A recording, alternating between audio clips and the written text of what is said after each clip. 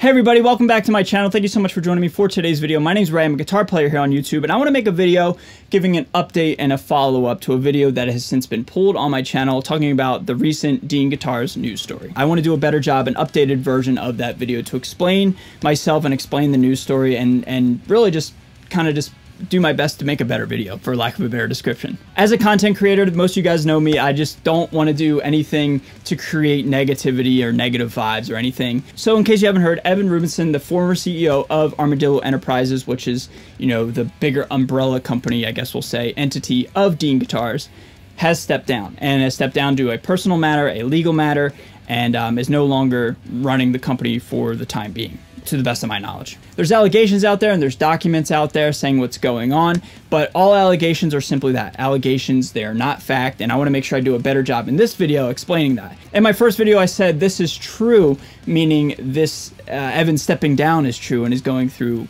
a court battle is true, but allegations are simply that. I don't know if it's true or not. They're allegations, and I think most people understand the concept of everybody's innocent until proven guilty. But it kind of got away from me in the comment section, and, you know, people just kind of just ran with it a little bit. So I don't know if anything's true or not, and nobody knows if anything's true or not. These are simply allegations, okay? So Evan's denied all allegations, and yeah, nothing has been confirmed. And that's pretty much it, man. Yes, it's a little quick follow-up, but just want to make sure I make it very clear, man, that, you know, these are simply allegations. And I want to say this right now in this video. Going forward, I'm done doing news stories about business stuff, man. You know, I know a lot of content creators do it, and I've done it in the past a lot.